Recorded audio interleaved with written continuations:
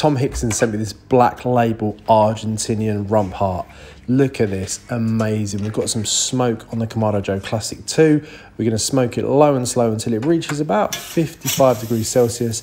Then we're going to take it off, let it rest, get the grill nice and hot, get this back on, give it some contact with that direct flame, and then we're going to let it rest, and we should have an amazingly medium pink juicy piece of beef.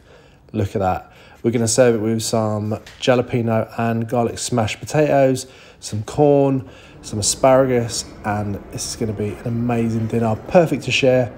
And you can even cut this into individual steaks and cook them to people's liking if you don't want to cook it whole. Check it out, amazing.